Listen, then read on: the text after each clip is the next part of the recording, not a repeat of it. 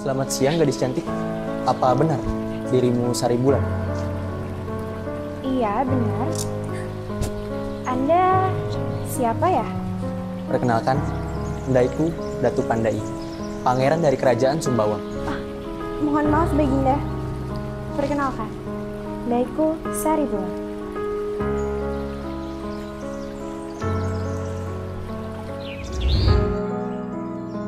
Jagalah istrimu yang sedang hamil ini dengan baik. Ingat, dalam perjalanan kalian, jangan sekali-sekali singgah di Pulau Dewa. Di sana banyak jin dan iblis yang akan melukai kalian. Baiklah, terima kasih Paman. Untuk mengabulkan permintaan istrinya, Datu Pandai pun menyuruh pengawalnya untuk membuang saut. Mereka pun singgah di sebuah pulau kecil. Tanpa mereka sadari, pulau itu adalah Pulau Dewa yang sudah dihimbau oleh ayah Sari Bulan untuk tidak disinggahi.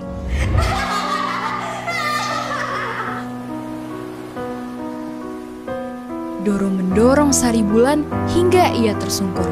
Ketika melihat Sari Bulan sudah tak berdaya, Doro langsung menyekapnya dan merebut segala perhiasan serta pakaian Sari Bulan agar ia dapat menyamar menjadi gadis itu.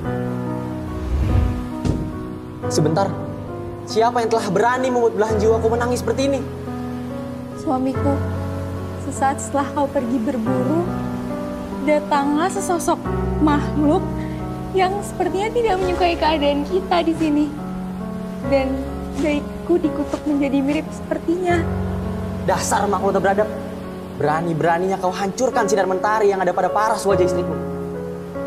Siap-siap, akan ku hancurkan. Udah suamiku, biarkan saja. Daiku yakin, suatu saat nanti Yang Maha Kuasa pasti akan membalas perbuatannya. Tapi yang Daiku takutkan adalah kau tidak lagi mencintaiku karena parasku yang tak seelok dulu. Daiku rela apabila kau ingin meninggalkanku. Wahai istriku, kenapa kau berbicara seperti itu? Kau adalah belahan jiwaku, dan kau adalah pelangi yang mewarnai hari-hariku. Tanpamu, aku bagaikan butiran debu. Taklah mungkin aku meninggalkanmu, karena hatiku sudah tercipta oleh Sang Maha Kuasa hanya untuk mencintaimu saja. Mendengar hal itu, Datu Pandai murka. Tetapi tanpa ia tahu bahwa sebenarnya yang dari tadi bersamanya bukanlah istrinya yang dikutuk, melainkan sosok jahat yaitu Doro. Akhirnya, mereka berdua pun lanjut berlayar ke kediaman Datu Pandai, yaitu Kerajaan Sumbawa. Rencana Doro sang iblis jahat berhasil mengelabui Datu Pandai. Pada akhirnya, mereka berdua melanjutkan perjalanannya untuk pulang ke kampung halaman sang Datu, yaitu Kerajaan Sumbawa. Setibanya di kerajaan, Datu Pandai dinobatkan menjadi raja, dan Doro menjadi permaisuri. Namun anehnya, sebagai permaisuri, tingkahnya sangat sombong dan gila hormat. Melihat hal itu, sang raja menjadi curiga akan tingkah laku sang permaisuri.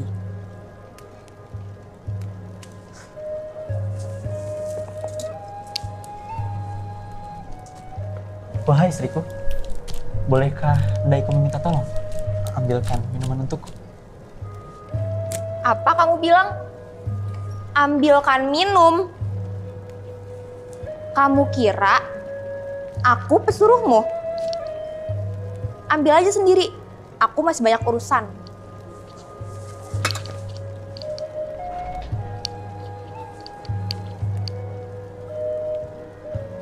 Sepertinya ada kejanggalan pada istriku. Dia tak biasanya seperti ini. Apa gerangan yang Daiku lewatkan?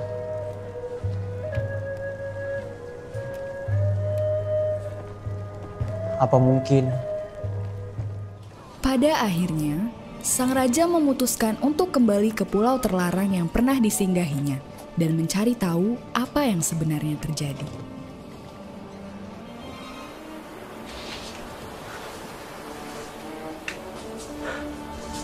Akhirnya, kita sampai juga. Aduh, melelahkan juga ya. Ih, dasar prajurit gadungan.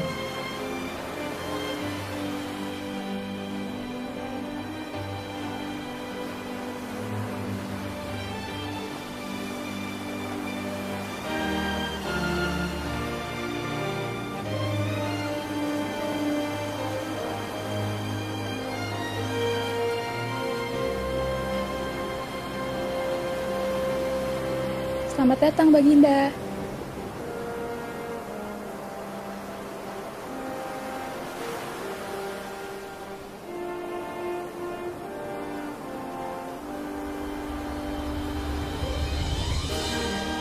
Nikmatilah persembahan tarian dari kami.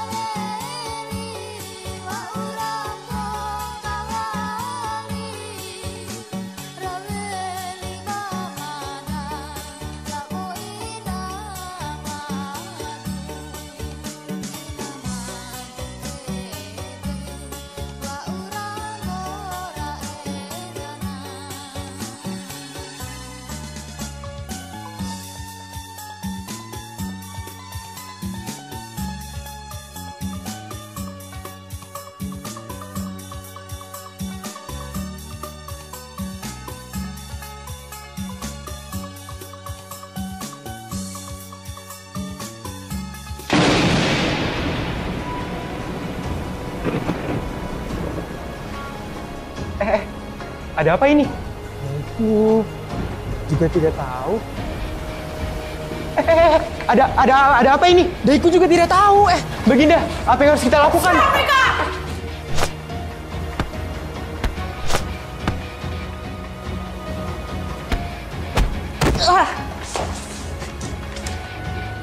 Mana kalian?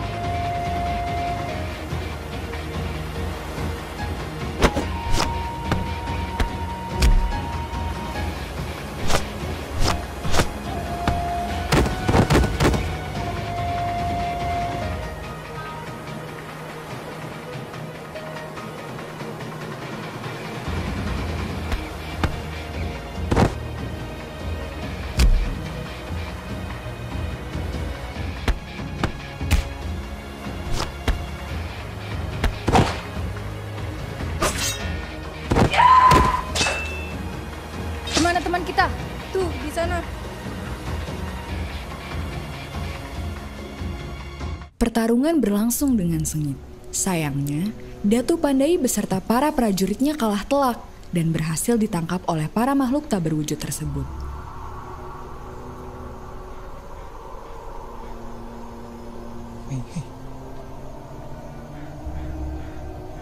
Ada di mana kita sekarang?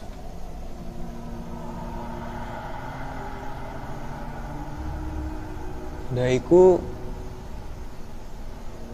juga tidak tahu.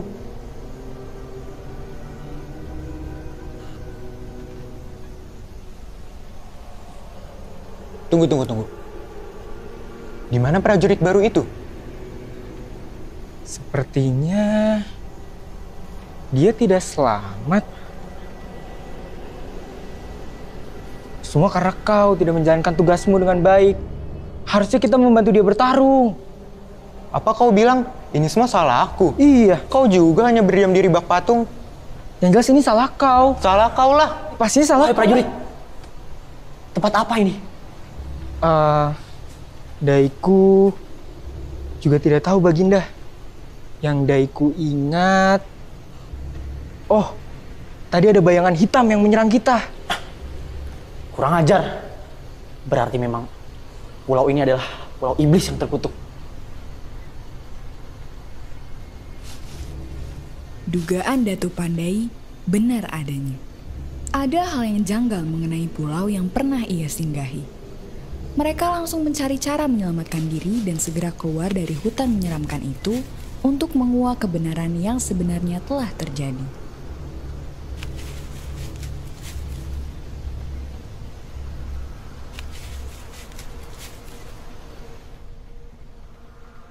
Cepat prajurit. Kita harus segera pergi dari sini.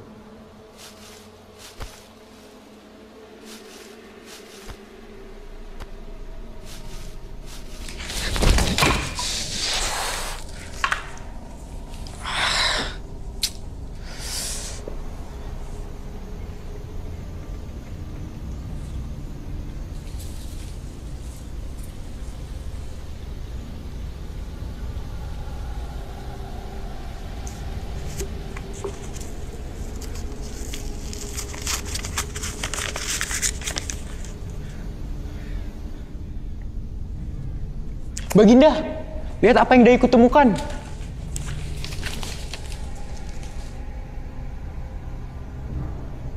Terbangkan aku bersama laut biru. Kepakan sayap kecilmu tanpa pilu. Sepertinya lagu ini tak asing bagiku.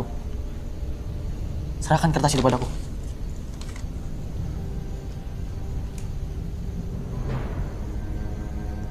Sari Bulan.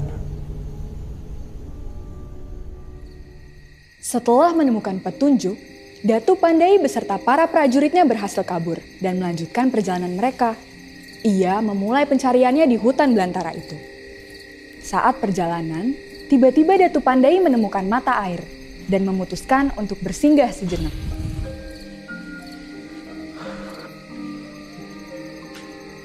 Lihat prajurit, di sana ada mata air. Kita sudah menempuh perjalanan yang cukup melelahkan. Mari kita istirahat sejenak. Siap, Paduka.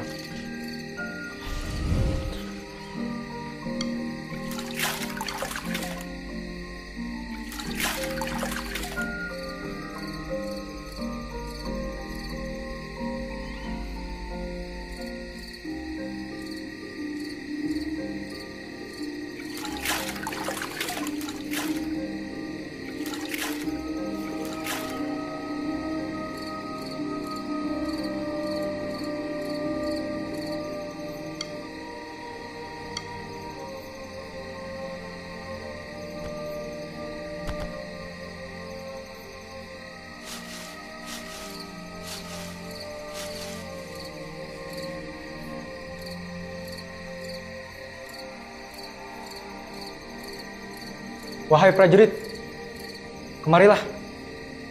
Coba lihat ini. Ada apa? Ini Daiku menemukan petunjuk arah. Tapi Daiku tidak tahu kita akan menuju ke timur, barat, utara, atau selatan ya. Daiku juga tidak tahu. Baginda Datu Pandai juga terlihat sangat lelah.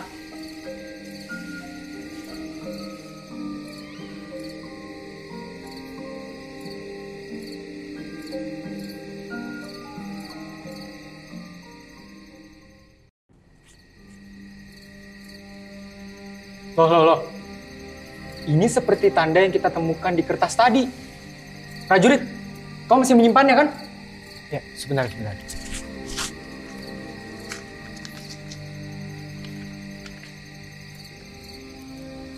Oh iya benar. Baginda, kemarilah. Ada sesuatu yang ingin kami tunjukkan. Ada apa ribut-ribut? Kalian ini mengganggu istirahatku saja. Lihat Baginda apa yang kami temukan. Ini sepertinya arah menuju Sang Dewi. Sama seperti yang ada di kertas ini, Baginda.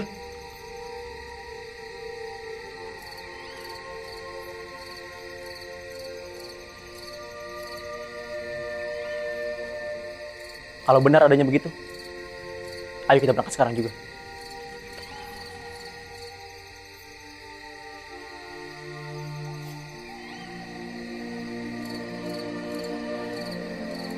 Datu Pandai dan prajuritnya langsung melanjutkan perjalanan mereka. Mereka meninggalkan tempat peristirahatan dan kembali menelusuri hutan belantara yang terdapat pada pulau itu.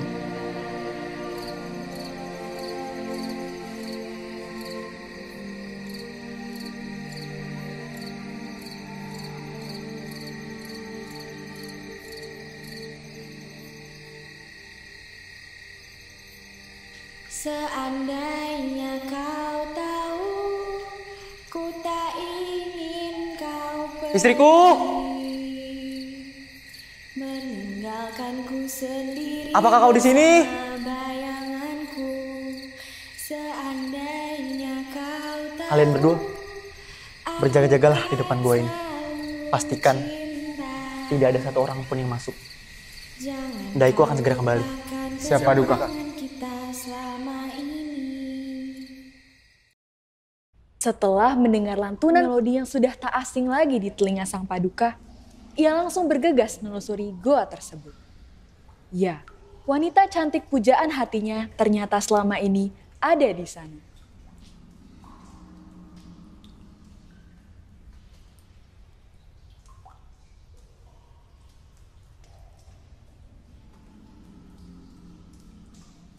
Istriku, Suamiku?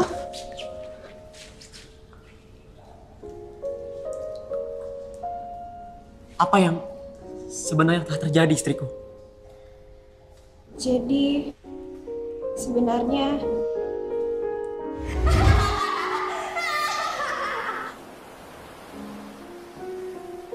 Doro mendorong Sari Bulan hingga ia tersungkur.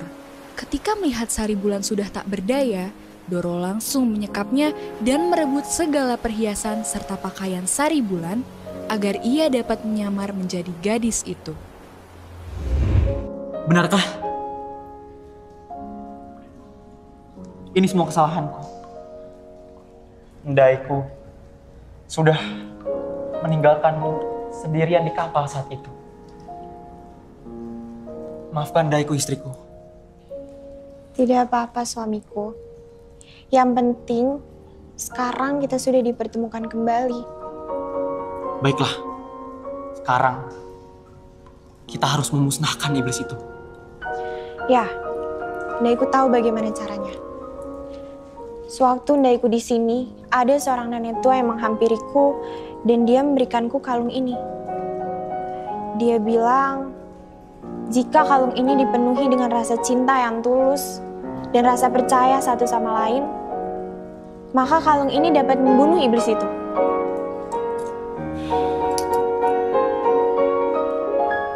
Kekuatan rasa cinta yang tulus dan saling percaya di antara Datu Pandai dan Sari Bulan memang betul adanya.